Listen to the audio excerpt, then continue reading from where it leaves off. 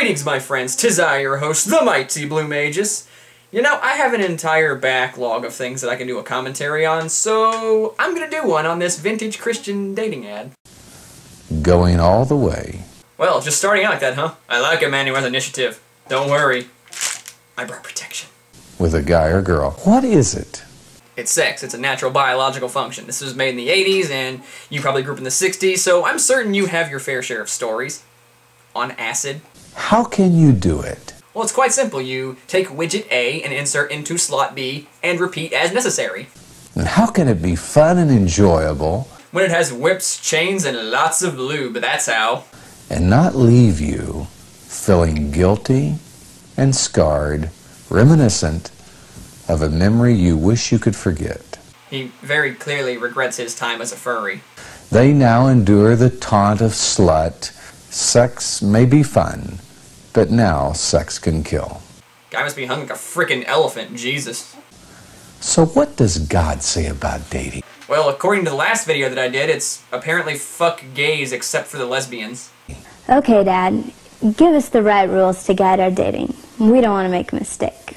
Well, thanks for asking, Danielle, because the right rules for dating are the rules that guarantee you don't end up in a jam.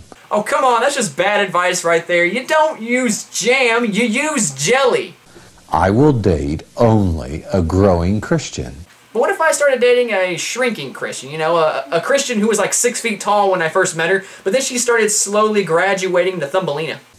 When you go outside of God's family to date, you're making a horrible mistake. And in some parts of the South, it's actually bad to go outside of your own family to date.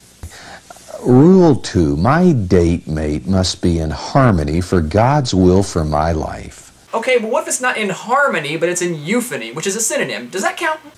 I was leading youth rallies and youth clubs, and one day I'll never forget what my date mate said. Let's put it in your butt this time. Jerry, do you have to go speak again? She was talking to fruit? It was just a very simple question, but I'm afraid it revealed the complacency of where my date was at the time in her walk with God. So, asking you a question means she's not right with God? Elaborate. Rule 3. Or don't, whatever, just leave me freaking hanging over here. I will not defraud my date, or as we have said, I will not try to turn my date on sexually. But instead, I will turn my date on scientifically. Have you heard the good word of Bill Nye? The Bible word here is defraud. What does it mean? It means initiating sexual lust. Actually, it means to illegally obtain money from someone through deception. Was your date a prostitute?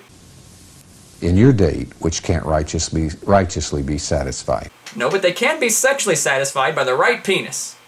Or vagina. Or dragon dick. It's not my place to judge what you get off on.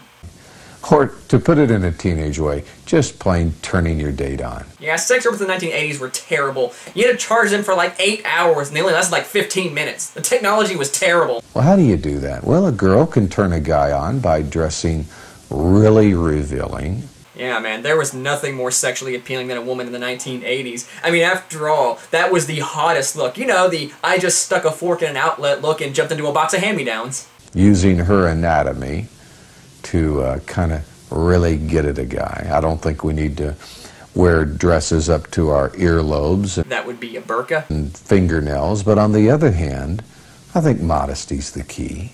Modesty isn't the key. This guy doesn't know. Clearly the key is whether or not he listens to Judas Priest. I vow to save myself sexually until marriage. Well, now, how do you expect them to do that? This was the 1980s. Video games were lucky to even have a same feature at all. This is something that you must decide. You must decide for yourself the right choices to make. And the right choice to make is the one that I'm telling you to make.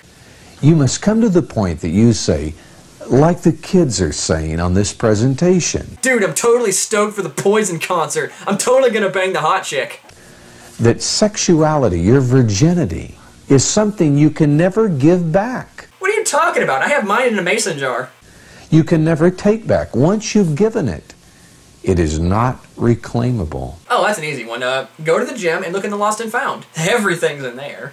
And it should be only given to the person you love. Dude, I just got back from the Poison concert, and I did, in fact, bang the hot chick.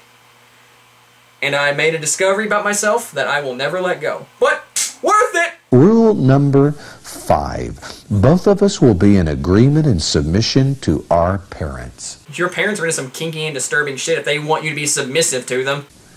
If you reject your parents' authority, you can inherit every damaging experience possible in your life.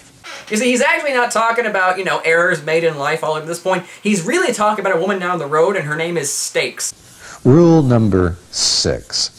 I will put God first on my dates, not myself or my mate. So, I get sloppy seconds to God? How am I supposed to compete with that?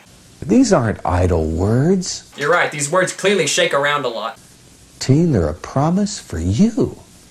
And if you put God first, He'll put you first. So if he goes first, and then I go first, I don't think you understand what first means. Rule number 7. I will avoid the places, people, and parties which will compromise my convictions. And just like that, he described Tumblr. You can't walk through a mud farm or a pig farm like I was at on a farm the other day in a white suit without getting dirt on your suit. Why is there a farm for mud? Rain comes, hits dirt, and turns it into mud. And okay, that's a wrong question. Why were you at a pig farm in a white suit? Were you trying to pick up the pigs? Why? Okay, maybe he didn't leave his furry days behind after all. He went a little bit further.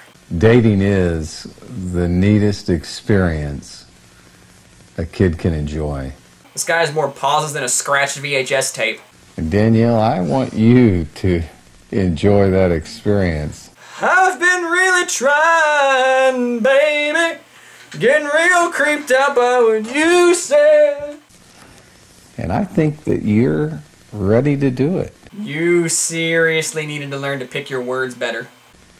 But I think as we've seen and as we've listened in this presentation, we have the guidelines now. What, are there sex tips in the Bible next? Who knew God partly wrote the Kama Sutra? There's a plan in dating that you can not only have fun, the right kind of fun, As opposed to the wrong kind of fun, which involves pigs in white suits. but you can save yourself from a whole lot of trouble. This guy needs to watch a presentation on why you shouldn't fuck farm animals. And I hope that you'll make that decision today, that you will decide to implement these principles, because I think they work, don't you? Yeah. Huh. I know there's a lot of that missing, like, entire sections have been cut out of it, not just by me, but by the file where I got it from, which was Cringe Channel. But I'm not sure we need to see any more of that. I gotta find more of those. Those things are a bit of a comedy gold mine. Until next time, I'm Blue Magus, and I don't have a closer.